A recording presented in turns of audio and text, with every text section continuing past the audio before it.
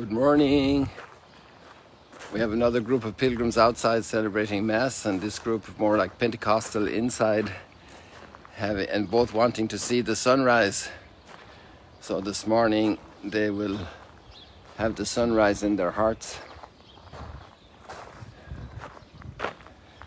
because we have another blessing coming. It looks like rain, but I'm not sure if I felt a couple of drops this morning, and that's the blessing of the new year. Some people say, how is it possible that every time there is a new year, there's rain here? How can they arrange that for the feast? But actually the feasts were originated on the agricultural basis, the meteorological basis. The calendar is done by the moon, and so the seasons change.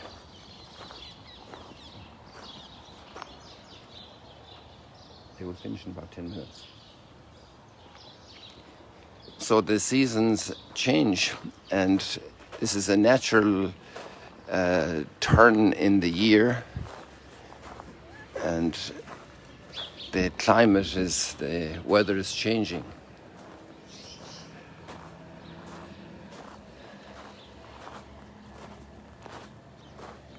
Somebody wanted to be praying in there, so I just told them that the group will be finished inside in another 10 minutes or so, because they're leaving today and they need to go and have breakfast and get ready and leave the life of the pilgrims, you know.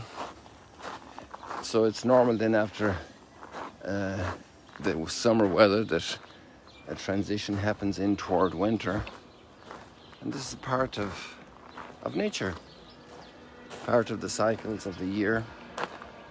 So then there's always this atmospheric change. Today we have precious readings of the joy of God's people listening to His Word.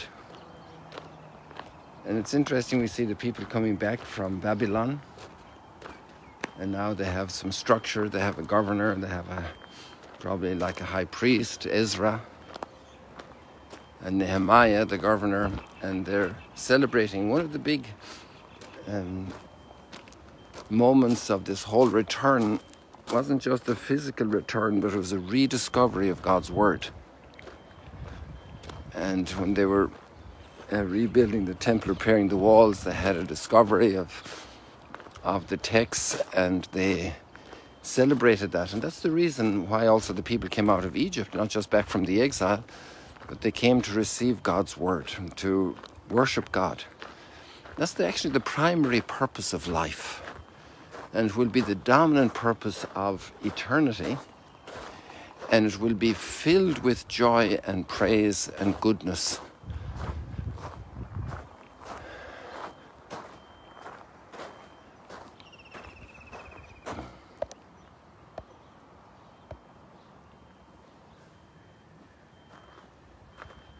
I even saw a jet ski out there about 20 minutes ago. But far away, it wasn't audible over on the other side.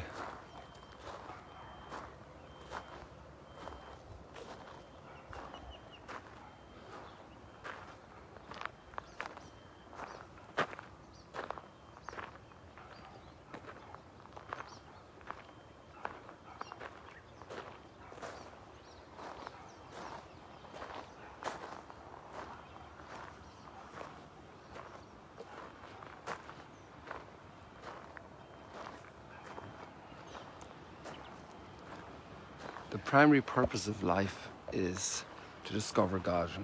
It's not ice cream, it's not Coca-Cola, it's not driving a car, it's not doing a good live stream, it's not making a cake.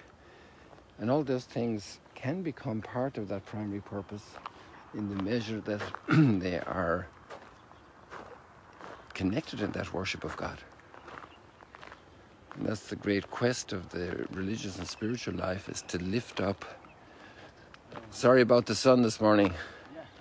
You got some nice equipment there. Yeah, I'm doing live stream, so I just get your camera in there.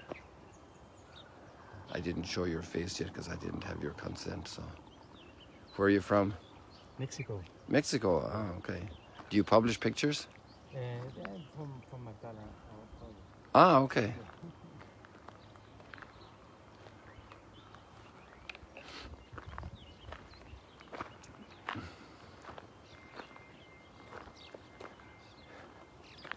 So to ponder that the primary purpose of life is to worship God. There are marvelous books about that we were also reading in the novitiate 48, 49 years ago, that our whole life is for God. In fact, when we were little children, we learned that. Why did God create us? To know Him and love Him and worship Him with all our heart and all our soul and all our strength, and to love our neighbor as ourselves. It's the purpose of life. It's not to make money. It's not to build a castle. It's not to become important, to become well known, to indulge in pleasures. And all those things are given as well in our lives, and they have their purpose and their place. But then there's also a very big challenge for religious people who develop this side of awareness of their lives and their prayer life, and they neglect kindness and charity. Because one of the most important criteria for worshiping God is to love and serve each human being made in His image and likeness.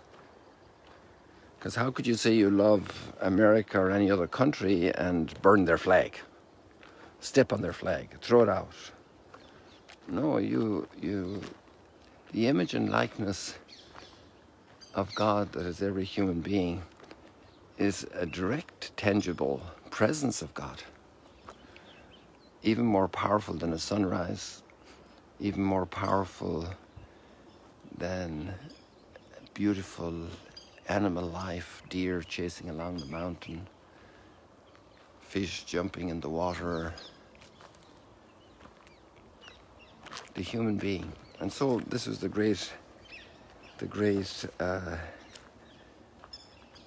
synthesis then that Jesus offered the disciples here when they asked what was the greatest commandment: to love God with all your heart and all your soul and all your strength, all your mind, and to love your neighbor as yourself.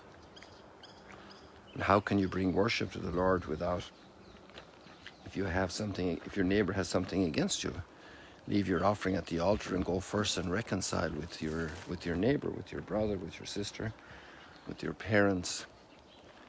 That great integration and harmony of love of God and love of neighbor.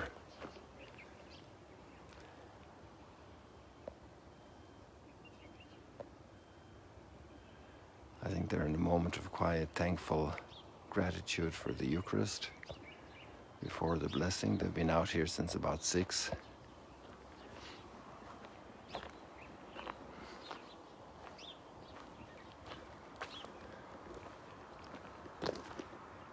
And then a whole other dimension develops more powerfully, the love of neighbor.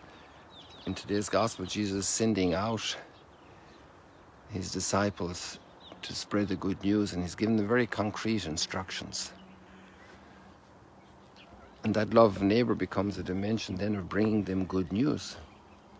Sometimes there's sadness and discouragement, there's grief and death, there's pain and sorrow and illness. And to bring good news, to bring a culture of love into the world.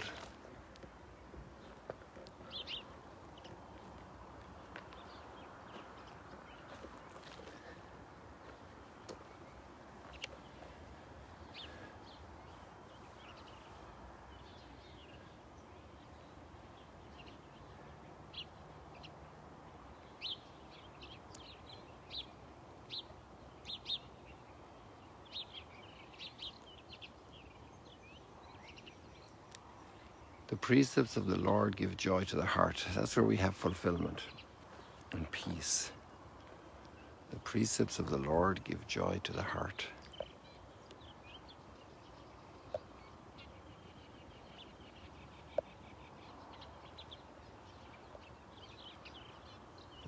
have that. I think it's a purple heron actually. Oops. You should have seen these birds here, this contingent, the squadron of these new invader birds that are here for the last few years. I think we leave it like that for today, people. Wishing you many blessings and be filled with the peace of the Lord and the joy of the Lord.